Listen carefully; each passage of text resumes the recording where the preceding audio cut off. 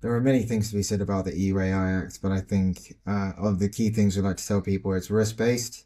So they're classifying AI systems into four risk levels: unacceptable, high, minimal, limited, and it's also to protect users. So they basically conceptualize AI systems as products, and then input or enforce product safety rules on AI systems.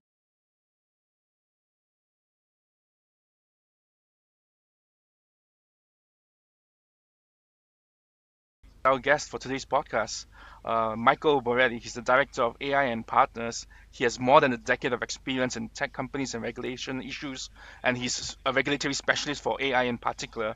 He's also especially familiar with key recent developments, including the recent EU AI Act, which has just come into effect.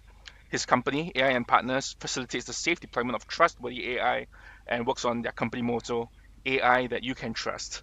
No, Michael, I'm so happy to be able to have this podcast here with you today. How are you doing, first of Hey all? Benson, first and foremost, thank you so much for having us on. Great to see you again after seeing you in Geneva. Very well. Lots of things happening, and I think it's going to be an exciting few months ahead. Nice. So, Michael, for those of our viewers out there who may not have been following the nitty-gritty details of the passage of the EU AI Act into the law, what can you tell us about this world's first pioneering piece of AI governance? There are many things to be said about the EU AI Act, but I think of the key things we like to tell people, it's risk-based. So they're classifying AI systems into four risk levels: unacceptable, high, minimal, limited, and it's also to protect users. So they basically conceptualize AI systems as products, and then input or enforce product safety rules on AI systems. So they have to go through pre and post market checks. So to make sure that anyone using or interacting with an AI system um, ensures that it's safe, secure, and trustworthy. And it's the world's first effort. So like GDPR, it's the Brussels effect, which means that an e-regulation has global impact beyond its borders. Is scheduled to come into effect, so it's pretty exciting. Nice, that is exciting.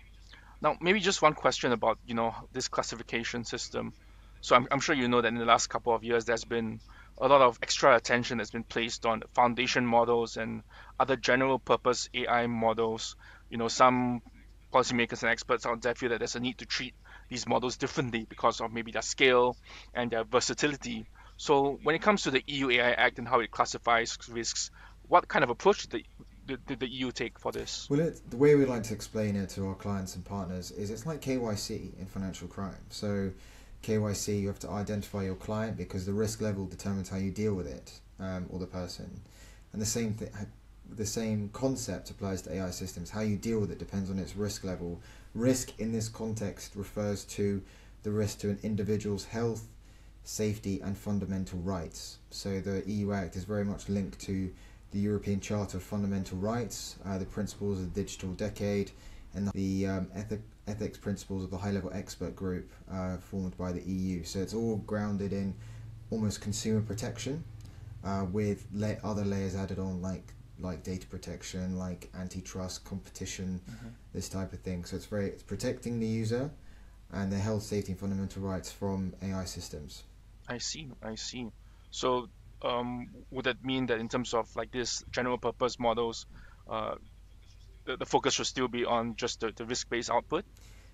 Is that what? It's yes, output, but also the input and the processing. So if you think of the way that how a process works, or you have an input, you have a process and output. That the way that an AI system works is no different. The input would be data, the process would be the training of the model, um, I and all see. the processes that occur through there, and the output would be how it interacts with the external environment. So yes, the output is very much crucial, but the inputs and the processes are they're not mutually exclusive in that sense. And I think the OECD I see. conceptualizes quite nicely in their graphic of how an AI system looks and how it interacts with the external environment.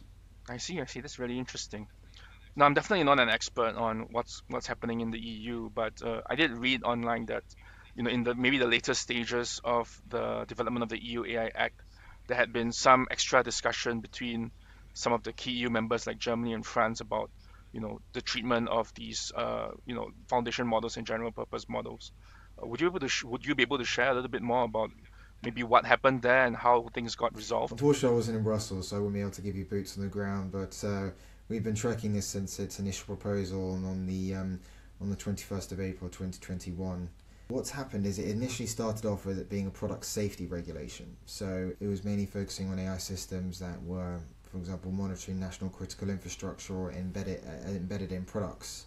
Now, what's happened, as you probably know, on the 30th of November 2022, the launch of ChatGPT and almost the Cambrian explosion meant that, and the significant uptake in ChatGPT meant that it posed a systemic risk. So they had to slightly alter the provisions and bring general purpose AI systems, or Gen AI, or whatever vernacular you want to use, within scope. So it slightly changed it. That being said, the momentous and heroic efforts of the teams in Brussels to put this together managed to bring it within scope without significantly diluting or substantially altering the text, to bring them within scope. So now we have a very fully fledged, comprehensive and robust piece of legislation. So and it's due to the wonderful work by the AI office, the co-rapporteurs and everyone else involved. Nice, that is really interesting.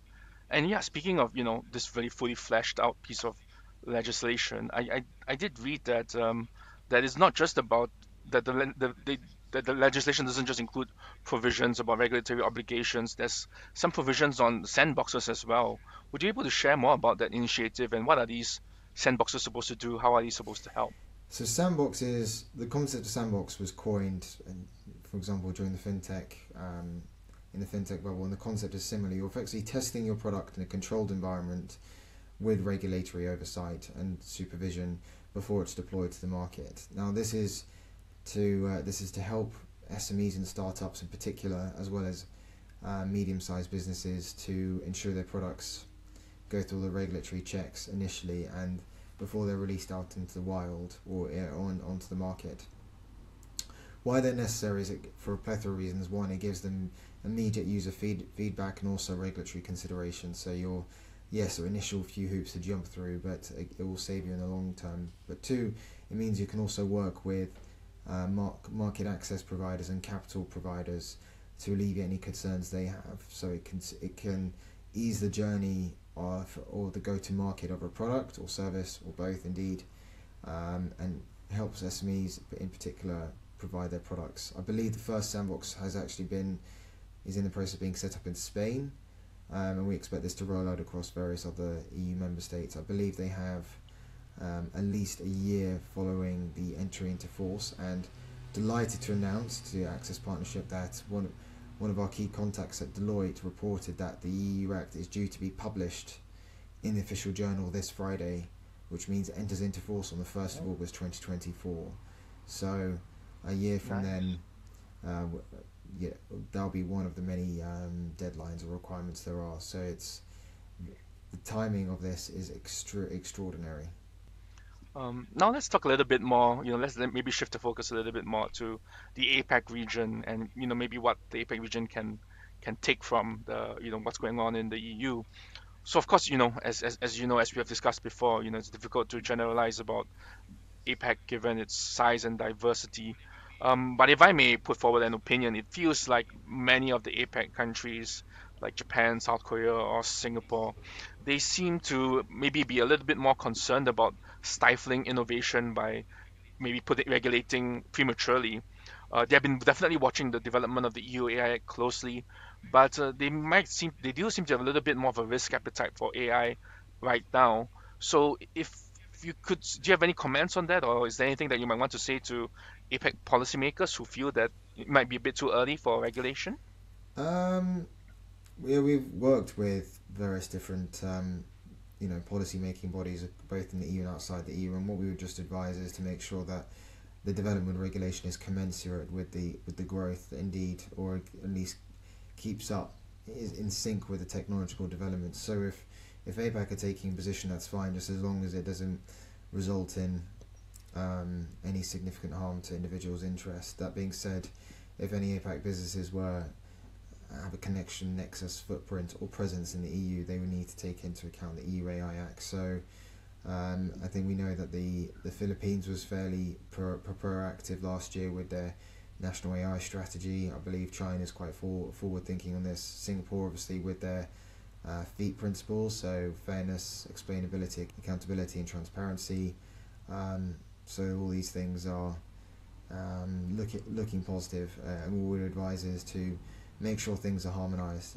Again, I think the OECD had a meeting or convening of officials last year around the Hiroshima principles, and obviously we had the summit in the fall of last year, which was attended by global world leaders. So a lot of things to take into account, but I guess policy can actually support innovation.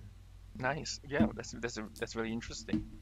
Um, so yeah, talking about some of the APEC's priorities when it comes to regulating AI, I think many of the policymakers seem to talk a lot about the need to develop AI model testing and evaluation frameworks, as well as maybe AI standards. And of course, there's a lot of different work streams related to this going on in different international organizations.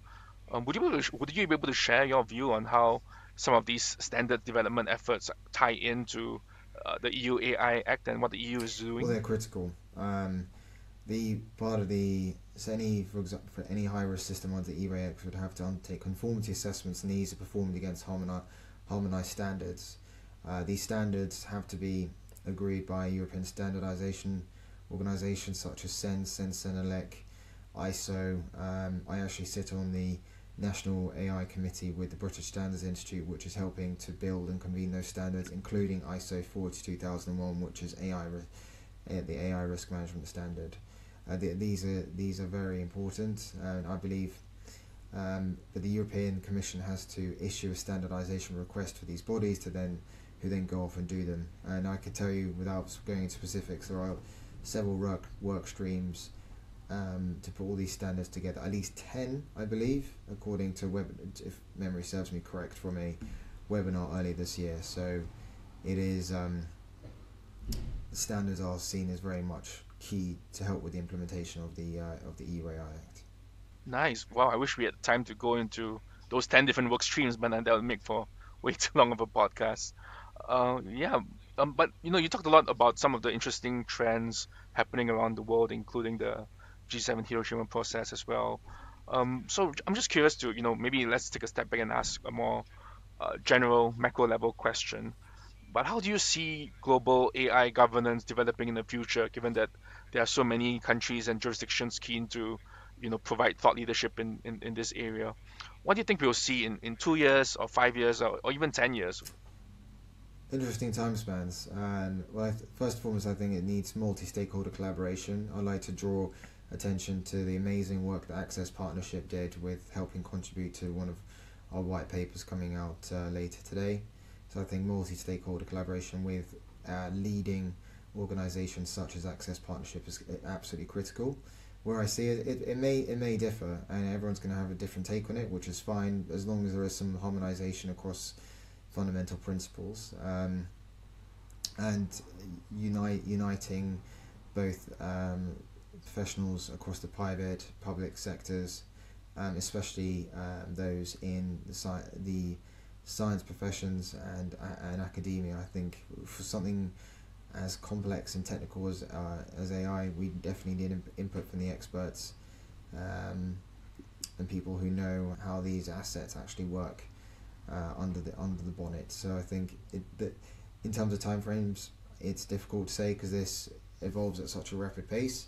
But I think we're going to see a lot of maybe divergence, then consolidation, and different ideas brought to the fore. But ultimately, difference in opinions is good because then it can help build our understanding over time. I see. That's really interesting. Well, thank you, Michael, for this informative and insightful session. I think you really gave us quite some food for thought. Maybe if there's one thing that you hope viewers will take away from this session, what would that be? KYAI, know your AI system. Before you deal with an AI system, whether that's using it, whether that's deploying it, whether that's building it, or any part of the value chain, including importing, distributing, or providing the toolkit, know the risk level, because there is a risk of contributing to a system that could be high, which would entail significant compliance costs, or prohibited, which means it couldn't be deployed in the market. So, like you do for KYC in financial crime, KYAI. Nice. That's a really good one, KYAI. I think I'll use that. Yeah, absolutely. I think, experts around the world have all commented on the importance of transparency and accountability as the foremost priority. So yeah, KYAI, that's really good. Thanks, Michael. And that's all we have for today. Thank you for watching.